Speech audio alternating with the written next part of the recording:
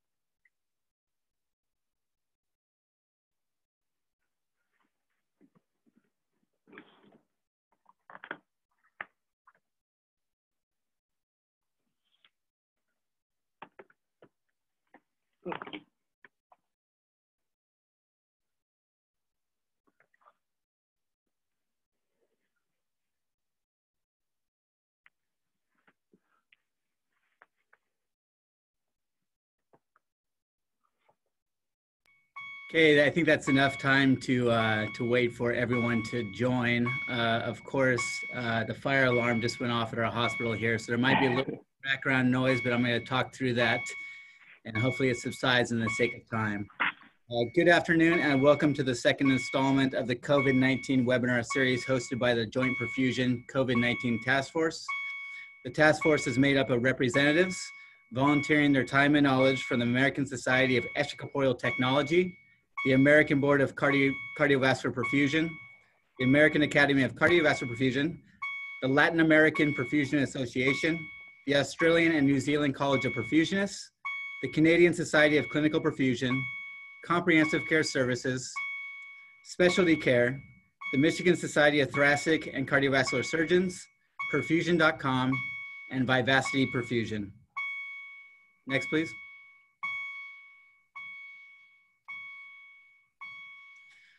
Now, I'm Justin Sleasman. I'm a perfusionist at Lucile Packard Children's Hospital in Palo Alto, California. I'm the co-moderator for this webinar, joined by Renee Axdorff-Dickey from Seattle Children's Hospital. In this webinar, we're going to hear from three speakers. First off, we're going to have Tom Chancy, Vice President of Pediatrics and ECLS at Comprehensive Care Services. And Tom is going to focus on maintaining the state of readiness for COVID-19 in the hospital setting, specifically CCP safety in the operating room and the ICUs. And I think this is a true reflection of kind of where a lot of people are currently at, that they might have some COVID patients in their hospital, but they haven't escalated care onto ECLS support or ECMO support. But we're in a state of readiness and maintaining that readiness.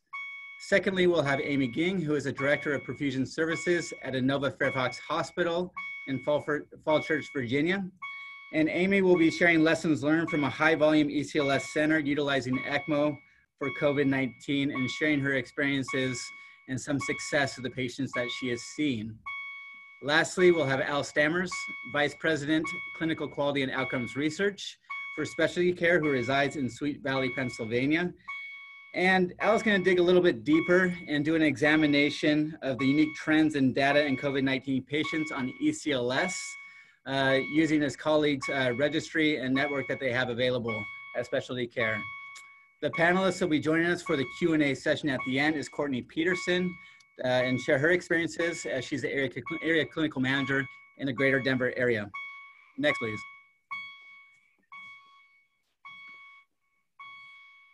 We'll be recording today's broadcast to allow for future playback, and after presentations from these three, we will have a question and answer session.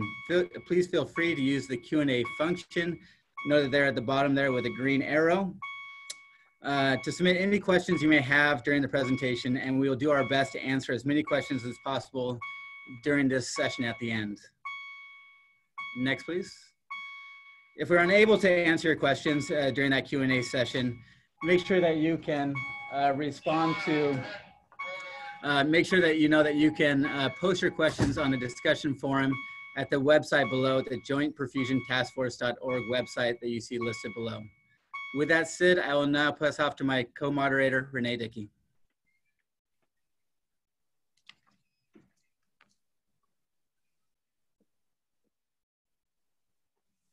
Hey, Renee, you're on mute still.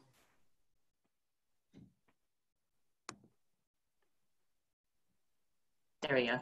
Sorry about that. We're excited to announce that the ABCP webinar has been approved for 1.2 Category 1 CEUs. Thank you to the board for the quick response on that. And we'll get right into it with Tom Clancy talking about readiness for COVID-19. Thanks.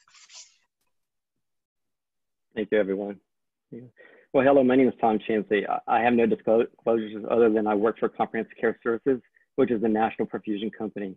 I appreciate the opportunity AMSEC has given me to briefly speak with you guys today. Next slide. So although we're a national perfusion company, we are just now beginning to experience the surge of patients within our healthcare facilities.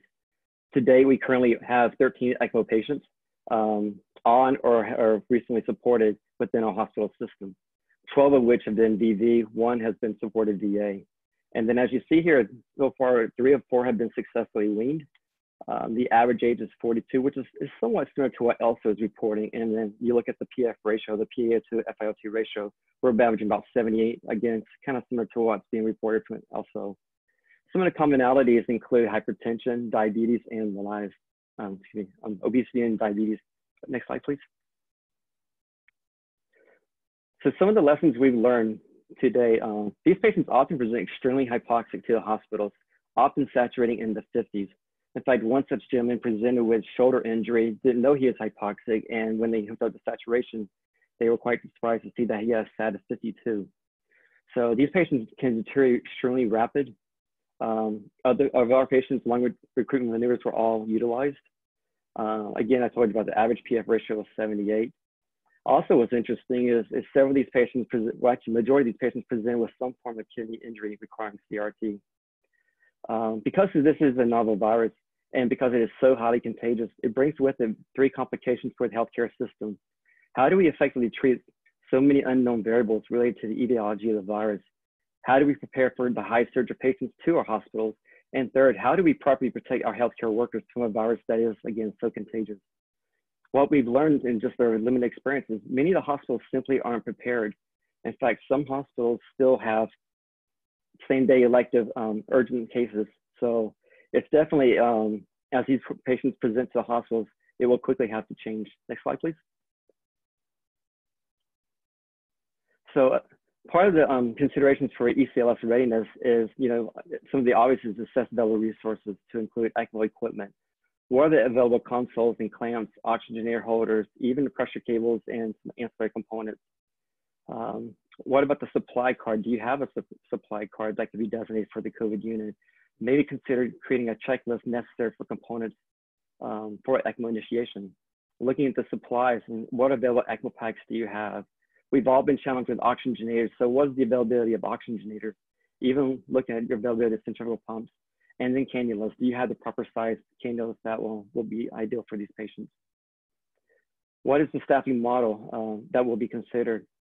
So some of the considerations we have is staffing one specialist per ECMO unit. But will these rotations be 12-hour shifts, 8-hour shifts?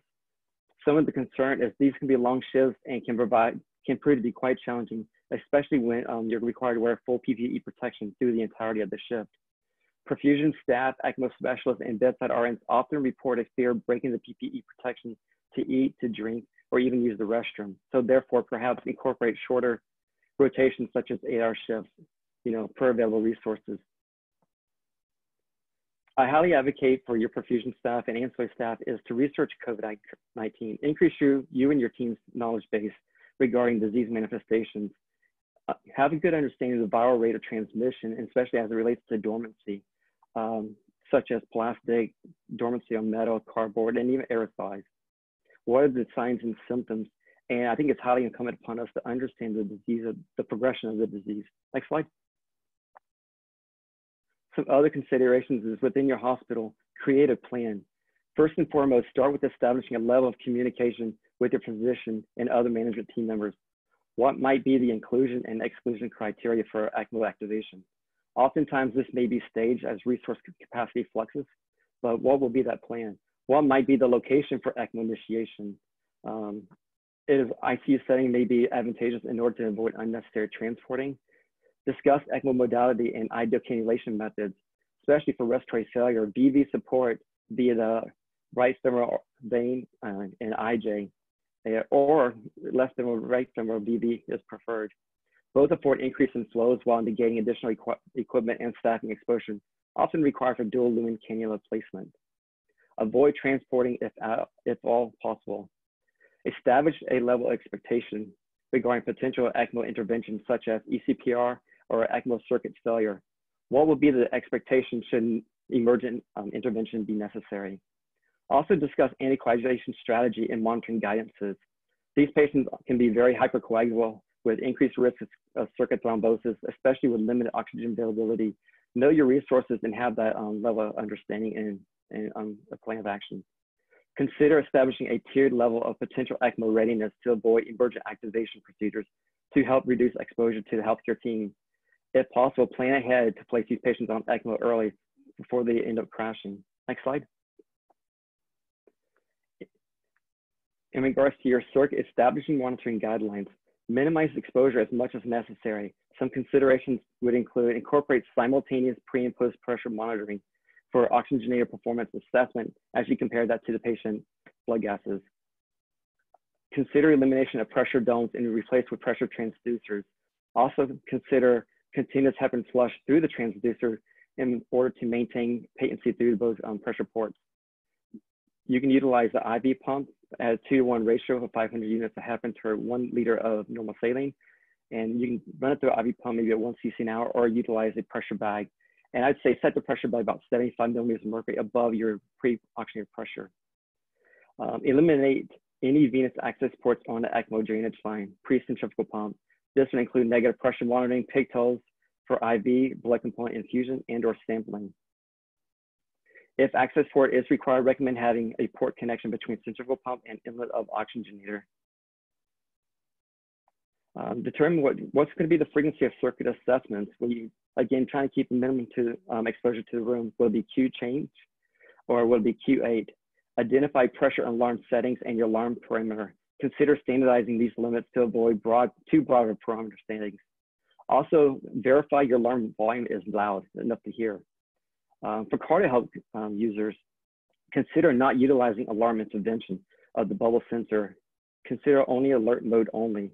Instead, set alarm intervention on the venous pressure monitoring, perhaps setting a high negative pressure -20 above the current pressure value. Next slide, please. I'm sorry, go back. I missed it. So, and then since many of the ECMO oxygenator manufacturers cannot definitively rule out theoretical possibility of viral migration from the blood phase to the gas phase of the PMP oxygenators, and it is known limitation of microporous membrane oxygenators that blood plasma could leak through the membrane fibers. Again, from the blood phase to the gas phase, consider scavenging of the exhaled gases from the oxygenator outlet for both PMP and hollow fiber oxygenators. More specifically, definitively in the OO, I would highly suggest hollow fiber oxygenator scavenging. Next slide.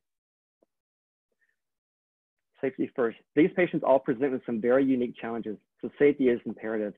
Estimated 10 to 15% of healthcare workers do test positive for COVID-19, so proper PPE is the #1 priority.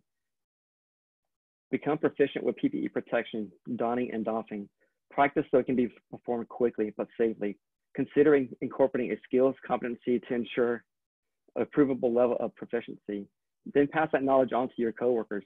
Practice having a spotter to determine the safeness of donning and when doffing. Always remember to perform hand hygiene. Cannot emphasize that enough. Consider wearing gloves and masks at all times. I know it seems a little extreme, but healthcare workers can be some of the highest vectors within the hospital. They unknowingly can be exposed to patients and or other practitioners who may come in contact and could be carrier of the virus. So we often touch our face, they say 23 times an hour.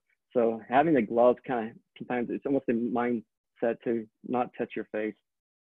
If possible, remain out of the room during aerosolized procedures. And then a resource perfusionist, ECMO specialist or RN is essential. Someone who can actively watch the donning and doffing of team members as they enter and exit the room. Next slide. Ways to minimize in-room exposure. What tools can aid in enhancing patient monitoring in the room?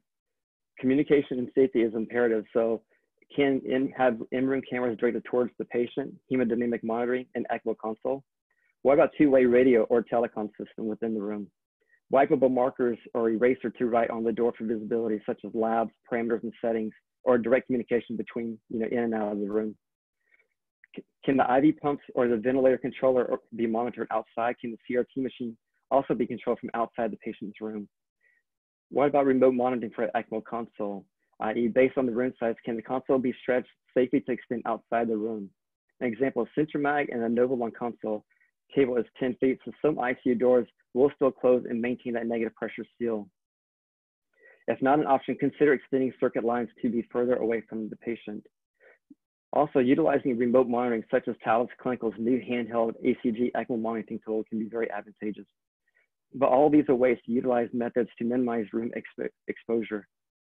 Also, create a level of partnership with the bedside RN. Teamwork can often prevail in times of crisis. The RNs are often more than willing to help. So I suggest have an open dialogue with your bedside RN. I would suggest review the circuit with them at the beginning of the shift so they know what to look for and can call your attention to any potential changes. Identify clamping landmarks, such as incorporating color taping on the ECMO circuit, drainage, and return lines. In the event of an ECMO emergency, the color tape will help act as a reference guide where to clamp on both the drainage and return line. And then finally, next slide. For an astronaut, panic is suicide. Practice for every potential variable over and over. Adapt out of fear with familiarity in order to overcome each crisis and control vigilance. So before I close, it cannot be understated that proper PPE is the most important thing you can do for your safety of yourself and for those around you. Please be diligent about the PPE and infection prevention strategies you employ. Perfusionists are not typically well versed in donning and doffing procedures for PPE. Practice these procedures. Be the person setting the example of what you do and then how to do it well. Be the astronaut. Be prepared. Thank you, everyone. Thanks for that presentation, Tom. I'd just like to say to everyone, if anybody has a master checklist they feel like they could post on the discussion forum to share with everyone, that would be really great. Next up, we have Amy Ging from Inova Fairfax Falls Church, and she's going to talk about her lessons learned in her high volume ECMO center. Thanks.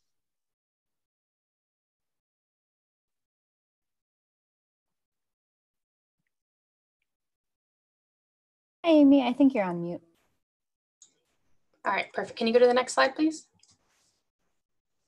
All right, like Renee said, my name is Amy and I work at Inova Fairfax Hospital. I just wanted to show this slide briefly, just to give you an idea of the current COVID volume in my area. So when you look at the map, Northern Virginia is where Inova is situated. So kind of basically where all the COVID patients are on this map, that kind of northern dark blue tip. So part of the reason that we've been able to allocate all these resources to ECMO is just that we don't have as many patients as some of the other areas currently. Next slide, please. So this is a dashboard that we've been using as an institution. We've been following it during our planning meetings, and it's really been helpful in identifying, what our projected resources are going to be, and also what resources we may need based on when our peak volume is going to hit, and then also current patient volume in the area. Next slide, please. All right, and this is what our institutional volume is. As of yesterday around 5 p.m. I got this update. So we as a system have approximately 150 patients that are hospitalized with COVID. About 60 of those are vented. We're up to 7 ECMOs, currently with 5 on, 2 have been weaned. So again, not super high COVID volume like some of the other centers that you've seen, but still a fair amount. Next slide, please. So a lot of work and planning took place to prepare us for our COVID ECMOs. And I just wanted to share a few of the early discussion points. I think you know, Tom already talked about a few of those, but so I'll skip over those. But we had to figure out you know, where we were going to cannulate these patients. Were we going to cannulate them in the unit that they were currently being cared for? Were we going and then transport them across the hospital? Were we going to cannulate them and care for them in those units? And then another big point that we had to talk about was getting team member security access to all of those units. We have 5 different buildings, so as you can imagine, getting access for all those different places is can be quite challenging. So we had to work all that out before we could even think about putting our first patient on.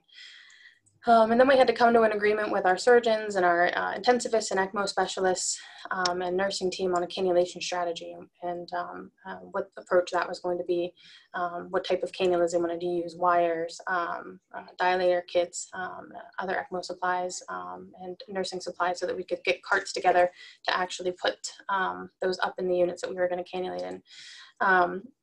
The third is probably the most important point on this slide, which is to have a pre-procedure safety huddle before entering the patient room, before we you know, don any of our PPE.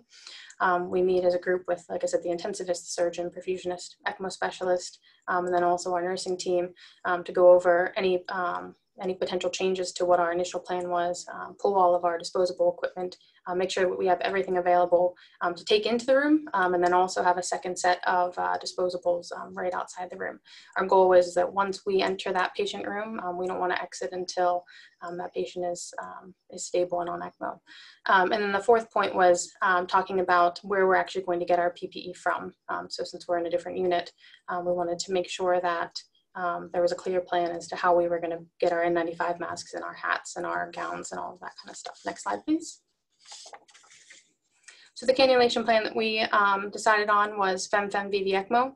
So we're using a 25 French femoral venous cannula as our drainage in the left femoral vein.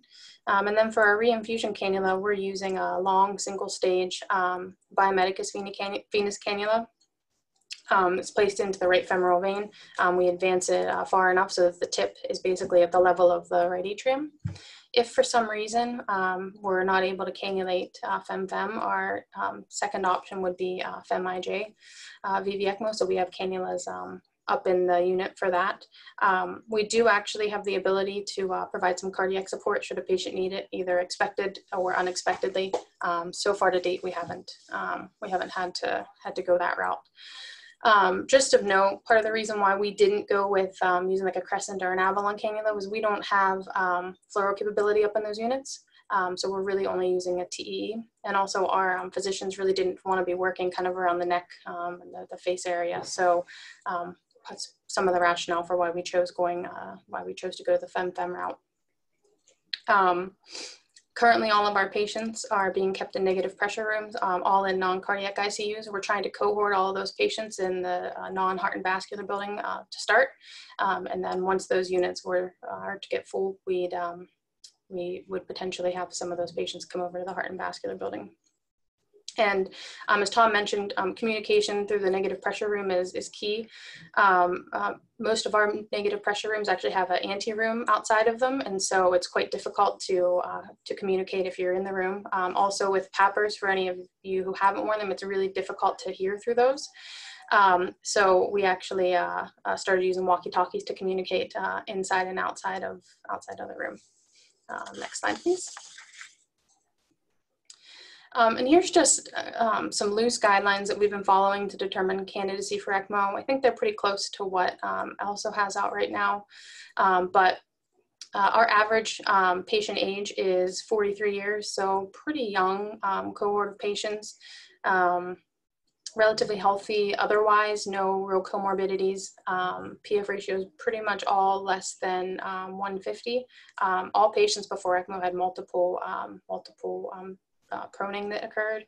And then for vent time, all the patients were were on mechanical ventilation for less than 7 days before ECMO. And I actually kind of anecdotally feel like if we approach that 7-day mark and patients are marginal, we would probably opt to put them on and give them a shot as opposed to wait 10 days and then they're no longer considered candidate for ECMO. Next slide, please. So here's a brief overview of our 7 patients that we've done so far. I think what stands out to me most on the slide is just the difficulty with anticoagulation. It's been variable patient to patient. We've converted about half of our patients from heparin to bivalirudin. Depending on the patient and also on the intensives that's taking care of our patients, the PTT goal is fluctuating quite a bit. So it's been just a real challenge for us. We have had to do a couple of circuit changeouts. So patient number 2, we actually, he's on his third ECMO circuit. We changed out 1 additional circuit on another patient. And then just of note, patient number 6, we actually had to extract some clot from one of our cannulas upon initiation. Our surgeons are pretty quick at cannulating, so it's quite interesting that there was a significant amount of clot after giving 50 units per kilo of heparin. So after this, we decided we were going to start giving 100 units per kilo of heparin for initiation. Next slide, please. Some information that I was able to get from our group of intensivists yesterday. We are doing CRRT on all of our patients. This is the filter that they're using, an HF1000. And then they are looking into trying to request the cytosol filters, and then also looking at plasma convalescence currently, but haven't started doing that yet. Next slide, please. And then this is just kind of a busy slide, but on a more broad level, I just think this is something that's really helped us. We receive communication from our very high level administration, and I think we're lucky to have this, but it's just this clear and consistent communication that's really helped kind of maintain a sense of calm around the hospital. It helps, I think, all of us feel prepared.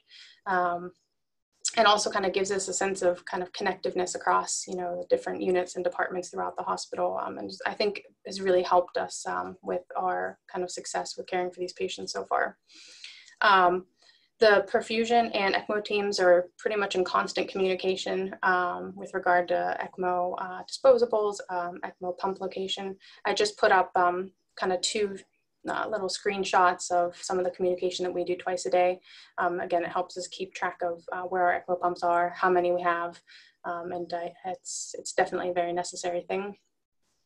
The hospital has been very aggressive with converting to negative pressure rooms. We're converting at a rate of 5 per day in anticipation that we may end up with a surge at some point. So far we have 3 units that are already converted, and we're still converting. As I mentioned earlier, we are cohorting our COVID positive patients currently in a non-heart and vascular building. We have 3 non-cardiac ICUs that we're going to go through first, and then we'll use our cardiac ICUs after. There is some discussion about creating an emergency field hospital with the help of FEMA, should we fill up our current hospital. So that's in discussion. And then I can't stress enough the importance of education. Again, there's just a little screen capture of one of the education projects that my team's been working on to help educate nurses and respiratory therapists and other staff who aren't familiar with ECMO. So we just have these laminated cards that we can use to help train people. As Tom said, PPE training's critical. And donning and doffing PPE for the OR and for the ICU, the process is different. So you should definitely make sure that you're practicing both. Department cross-training and education, again, is super important. We've been watching videos and attending webinars for operating vents, for CRRT. Oddly enough, something I never thought I'd have to watch a video on is how to put a Foley in as a perfusionist, but believe it or not, we are actually doing that at this point. So just to be prepared in case of a surge. And then our hospital, I think next week, will be distributing some personal PPE bags for every team member to store. We're all going to get hard hats, face shields. We'll get another N95, just a whole bunch of different supplies that will help us so we can just grab it and go if we need to take care of one of these patients. Next slide, please. And I just wanted to finish up with these two pictures. So on the right, this is the outside of one of our relatively new buildings. It's about 4 years old. And you can see all the little white kind of squares or rectangles. Those are all rooms, patient rooms that have been converted in the last 2 weeks over to negative pressure rooms. And my team loves it every day. As we come and go, we see a couple more of these pop up. And it's just nice to see that the hospital is putting in these kind of protective measures for us. And then the picture on the left is actually our ICU room. So on the left of that picture, you can see our CRRT machine, our ECMO pump. You can see all of our equipment is in the room. We're not keeping any equipment out of the patient room, and that's just due to how the rooms in this OR are set up. And next slide, please. And I just want to say thanks so much for everyone who's participating in the webinar. I know everyone's really busy right now, so it's nice to get on and kind of feel a sense of community amongst the perfusionists across the country and parts of the world. I just put my email up there in case anyone has any questions or any maybe suggestions, things that you think, oh, I didn't hear you talk about this, that maybe I could take back to Inova and help care for our patients. And I will turn it back over to Kate.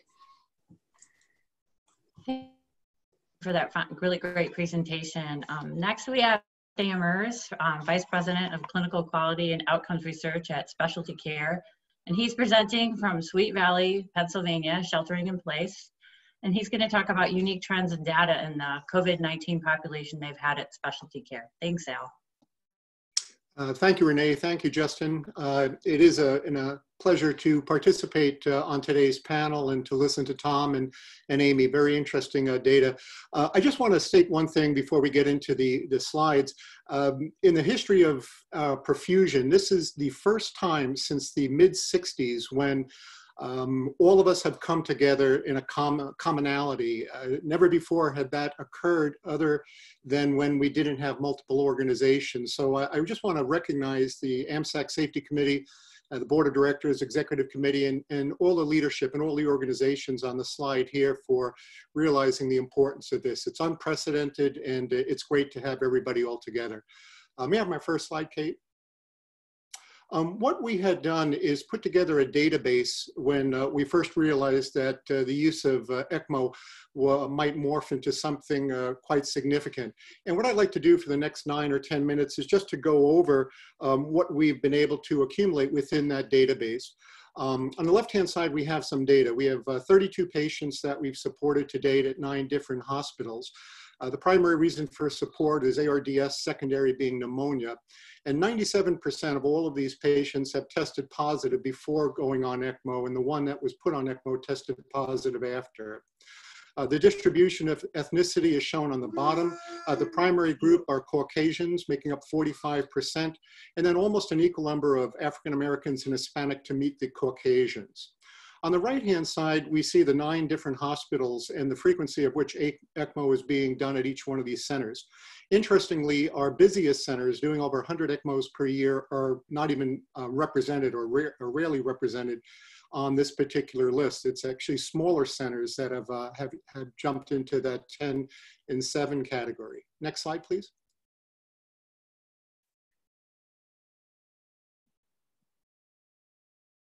I'm sorry, there it goes, thank you.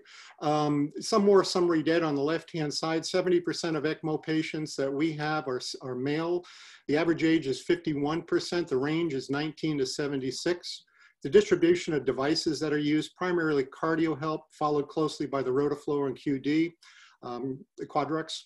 The cannulas used, they're a match of, a matched group, usually Medtronic and Edwards. And I apologize. Let me just turn this off. Thank you. Sorry, guys. Please forgive me. The Crescent cannula is used the most of the single vessel cannulas with Avalon and 11%.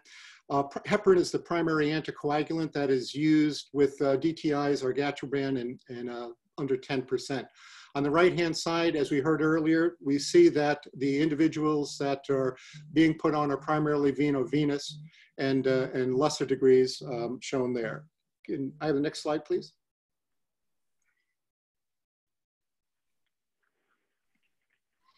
If you look at 3-day blocks of what's occurring in regards to the patients being placed on ECMO, we see that going back to March 17th when our first patient was placed, once we hit the end of March and in April, there seems to be an upward slope, a trajectory that's showing more and more patients. And the next slide groups that same data by weeks.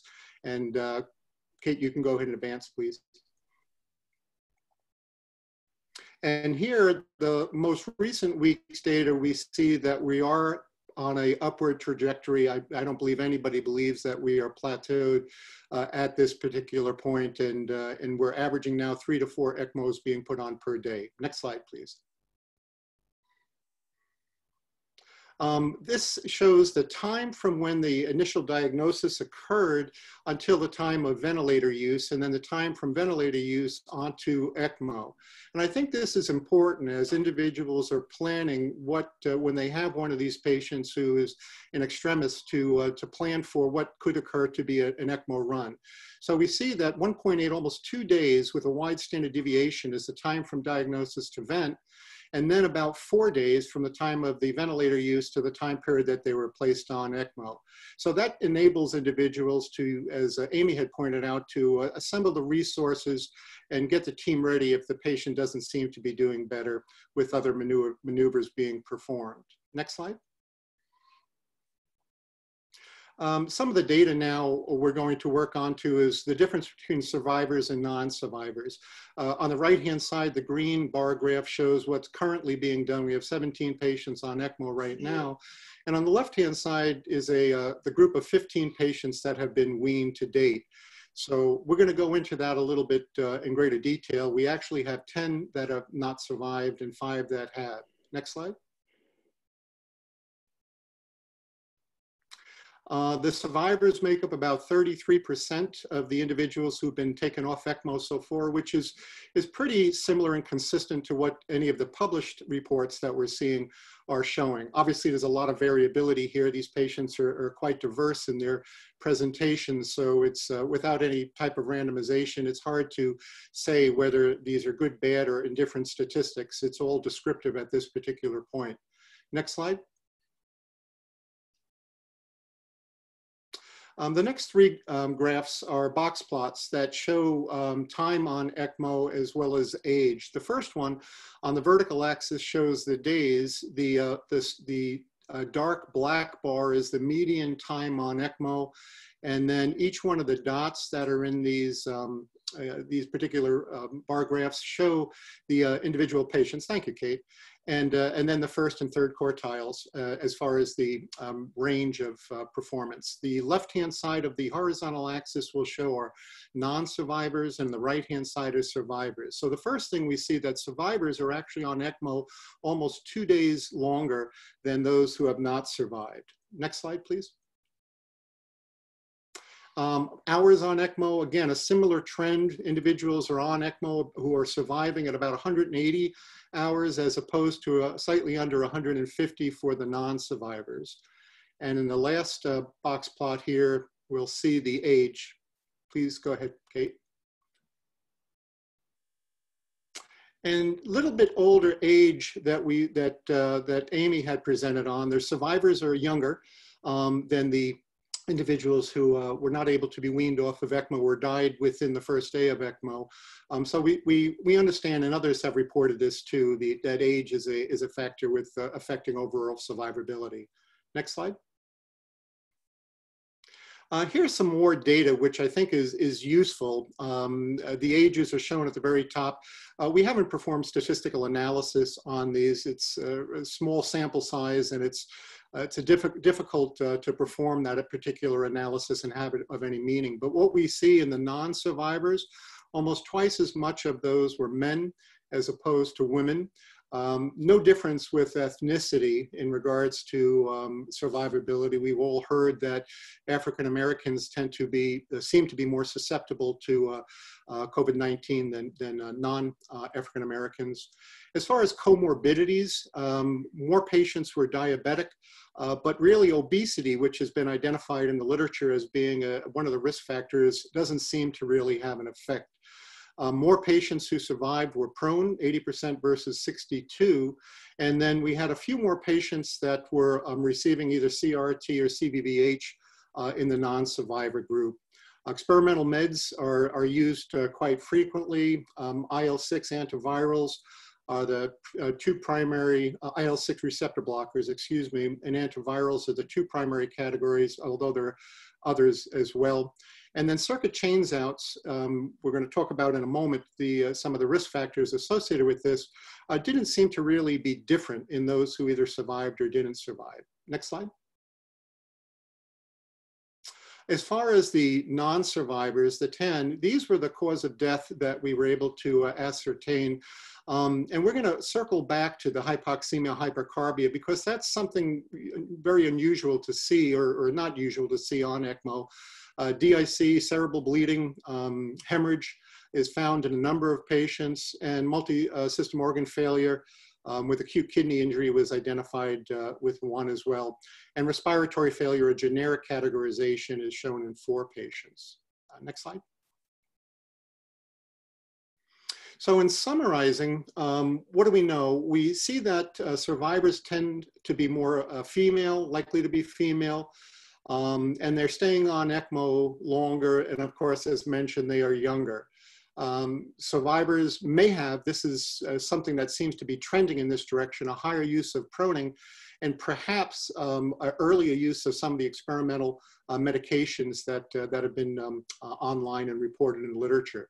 The complications, as Tom and Amy have alluded to, are real. Hemodynamic instability. These patients are very volatile on ECMO. They're not stable, and they require a lot of pressors to maintain them. Coagulation disturbances. If anybody saw in the New England Journal of Medicine this morning, there was a release out of China on a paper that talked about some of the factors that may be affecting these coagulation disturbances.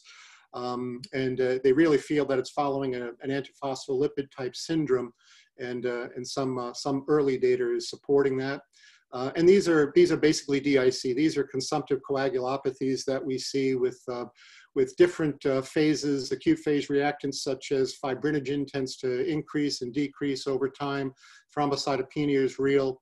And perhaps this is associated with circuit failures, but the last item, the reduced extracorporeal gas exchange, this is something that's also been recently reported out of China, and it's thought to be due to specific receptor sites, proteins that are on the coronavirus that result in an attacking of the heme molecule, primarily peripherin, and this results in a failure for that hemoglobin molecule to transport both oxygen and carbon dioxide.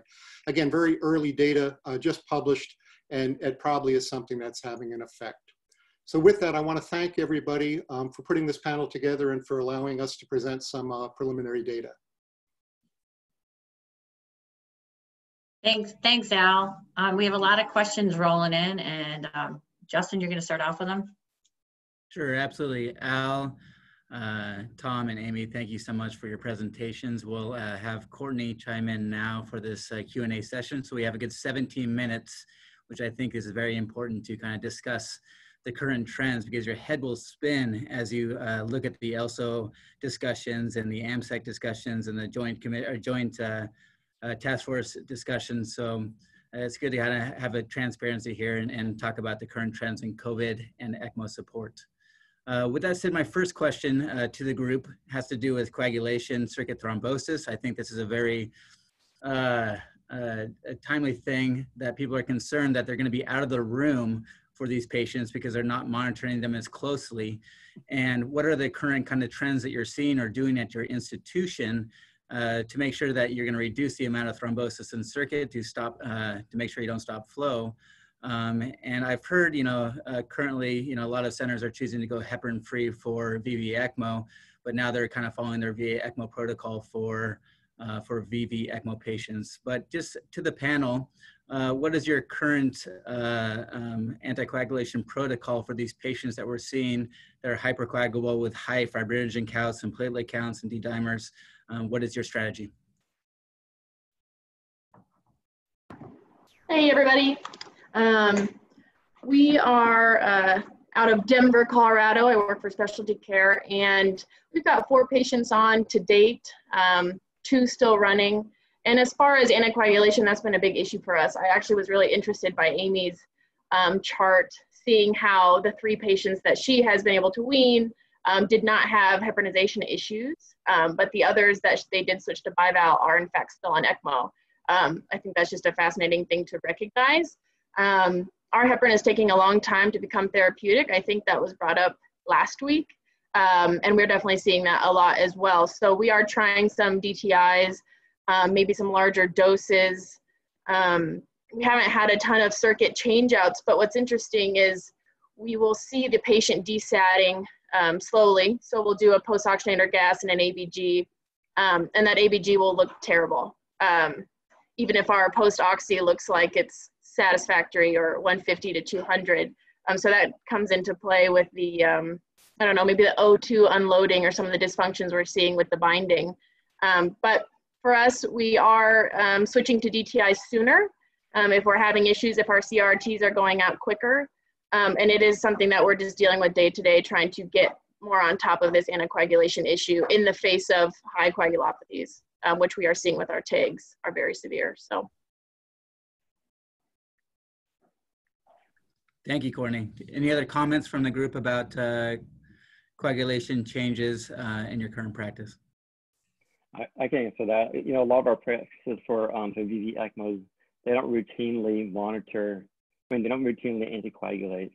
And one of the strategies was really to have that conversation to, you know, to facilitate some type of regimen, you know, so whether it's heparin or direct thrombin inhibitors. We will see anecdotally switching to direct thrombin inhibitors has helped quite a bit in reducing some of the I'm gonna say some of the coagulation issues, but it has helped in regards to not seeing as low of a platelet count decrease with that. Anecdotally is on the heparin, whether we have heparin or not, we've seen a lot of the CRTs clot off, and we haven't really seen that now since we switched to some like bivalve and all that. You start utilizing that strategy. As far as you know, monitoring, what a lot of places don't monitor the pressures within the circuit. They keep it pretty simple, and especially with these patients, they want to keep it simple. We found that at least having the pre and post monitoring at least gives some guidances, some early detection. That way, if you start seeing changes in the delta P and correlate that with the patient gases, you at least can then begin the dialogue with the physician staff to what else is going on, and then you can look at any type of intervention that may be necessary. Thanks, Tom. The question also on coagulation that I got is a question about, you know, it's great to hear that we're weaning some of these patients off of ECMO, as from Al's report. My question is on anticoagulation and weaning. Are you doing anything differently during that time period? Any concerns on the wean process for these patients? Yeah, so I can speak to that a little bit. So for patients that have been converted to bivalve, we are giving them a little bit of a heparin bolus during our weaning process.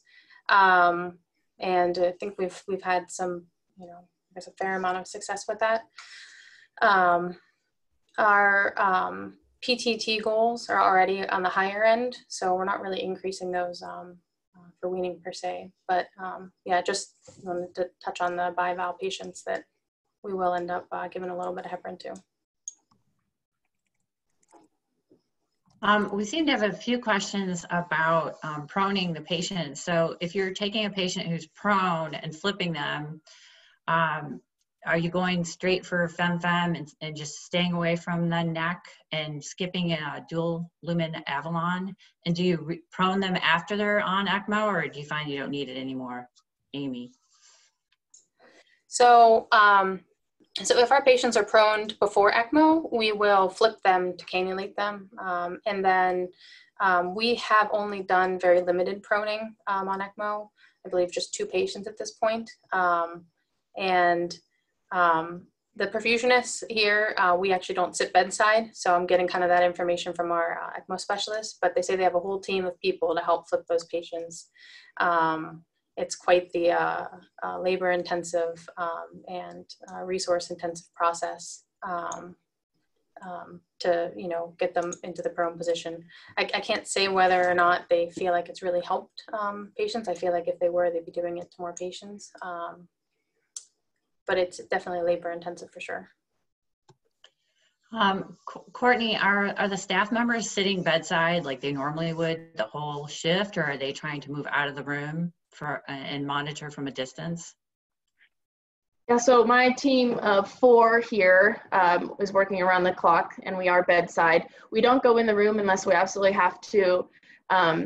We sit outside the room, everything is facing the glass doors, and we have worked through as a team and as a department and as a hospital kind of when we'll go in and do some post-oxygenator checks, or when the nurses need us to give them a hand with anything. But otherwise, I try to decrease the transmission as much as possible for our whole team. And I'm sure a lot of people are doing that as well. So it's a long game we're in, and staying as healthy as possible is super important. Thanks, Courtney. My next question will be about the exhaust port of our oxygenators, whether that's polypropylene, fibers, or PMP. And of course, there's a lot of question, a lot of concern that we are introducing this virus into the environment from these sources, especially when it is a plasma leak after 6 hours, in light of the FDA approving a lot more of this technology to be used and utilized for ECMO. I have seen some good reports that we're not seeing any of the virus come through, but theoretically it's possible if you look at the micron size of each. But just want to get your thoughts on what you're doing to make sure that you're protecting your team from this gas exhaust port and this potential virus aerosolization. It's interesting. This is Al. The AABB has stated that the virus is not transmissible through any type of blood components.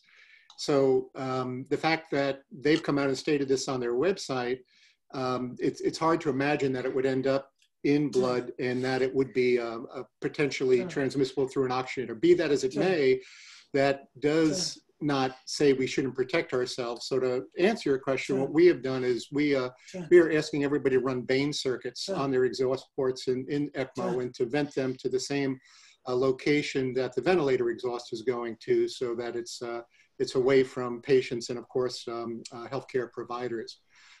But with the use of the current oxygenators, as Justin just said, and if we do transition to something that is more likely to plasma leakage, it probably is more important to go ahead and have those Bain circuits in place.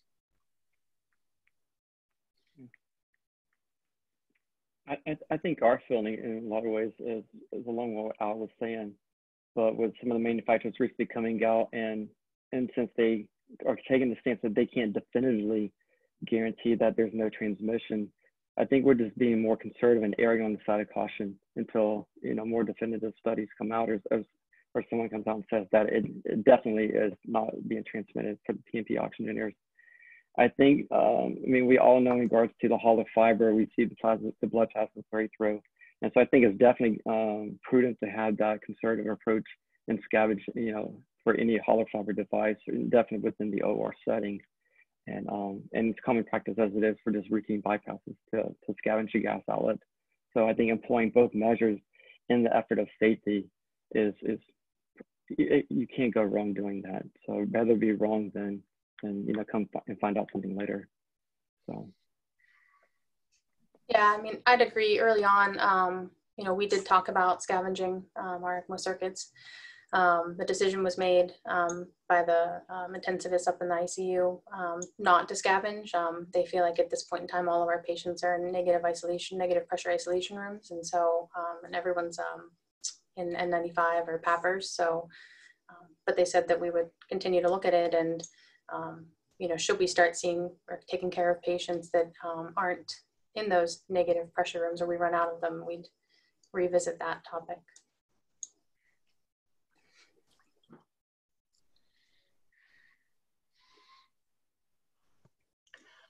Steve Taylor wants to know from y'all, is anyone using beta blockers to reduce the native cardiac output to increase oxygenation? And there's been a couple questions about, are people doing exchange transfusions to reduce the viral load or anything they're doing? Anything special you're doing with the blood? Not this time. So, No, it's an interesting concept. It's an interesting concept. I mean, it's you know, plasma exchange is proven to be pretty effective in our pediatric population. We most often do it for, you know, for some of our antibody disorders, you know, related to heart surgery, heart transplants, and but not in this populace that we tried it, and I haven't seen any literature about it yet. I'd be interested to hear though. Treatment for antiphospholipid syndrome is plasma exchange, and if there is some credibility to the fact that the coagulopathies that we're seeing have similar modalities, then that would be called for. There's also a fair number of patients that are getting plasma convalescence, which is really a plasma exchange, just not the same volume.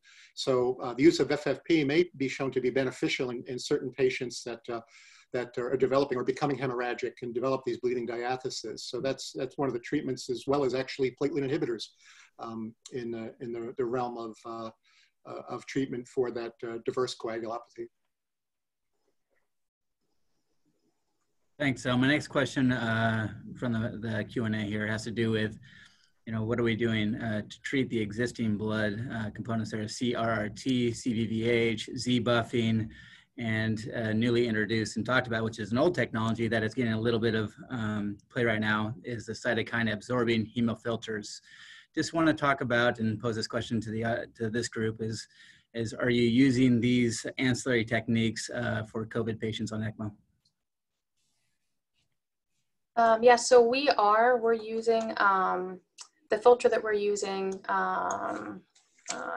it's the HF1000, and this is just what I'm told by the intensivist. I'm certainly no expert in this area, but they were just explaining that it removes cytokines via hemofiltration, as opposed to some of the other filters, which I guess they work through adsorption. And with those filters, you have to more frequently change them out or change out your CRRT circuit. So that's the rationale why they went with this, this specific filter here. I think that answered your question. We are not using any special filters for our CRT at the moment. However, we did lose our first COVID ECMO last night. And I do believe he was our first and only at the moment who was experiencing potentially a cytokine storm. From first initiation to the last day, it was vastly different from the rest of our COVID ECMOs. So what's unique is everyone, like Al said, is presenting so differently. So I think it'd be a great thing to look into these types of filters as we do encounter more patients who are experiencing a type of cytokine storm, because it's making it very difficult to keep them stable and to wean them successfully.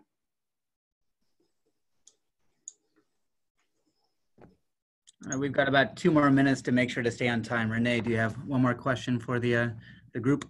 There's been a couple of questions on from Dimitri Thies. He wanted to know how you're disinfecting the circuit post-COVID-19. There was another question about, is there anything we can do to disinfect like the inside of the machines? And another one from an anonymous attendee is, how are you sequestering staff to minimize potential exposure? Because a lot of pediatric places use 2 perfusionists. We're sitting side by side all day. Anybody doing anything to change that staffing appearance? Those are some challenges, and you know, it all depends on the dynamics within that particular hospital and the current makeup of the facility. And you know, a lot of the facilities, there's only 2 staff members, whether it's pediatrics or adults, depending on the size. So for the centers that have both adult and perfusion and pediatric perfusion, you know, in-house, I know some approaches is trying to maintain that separation between the 2 and not to cross over. But you're starting to seeing pediatric patients presenting with COVID positive that yet have progressed to requiring ECMO support. So, I mean, this whole process is creating a lot of unique challenges that I think none of us have really come across before, that you know, it's going to require a lot out of the box thinking. And so I know it's a very vague answer to not giving you an answer, but there's challenges, and I think we all have to be creative, you know, with that, and you know, and also trying to be cognizant of staff burnout. And to answer your question in regards to addressing cleaning, you know, as this is progressing and we're learning a lot about it, about the progression, the dormancy of this, is we've kind of leaned a little bit on the firefighters and the paramedics and what processes are they taking, because, you know, they're the ones on the front line going to the patients' houses and stuff and transporting to the hospitals, and the sheer volume of patients they're exposed to. They really set a good example for us as practitioners to look at how are they actually maintaining, you know, disinfectant of their equipment and all their supplies, and anecdotally kind of meeting with various members of that group.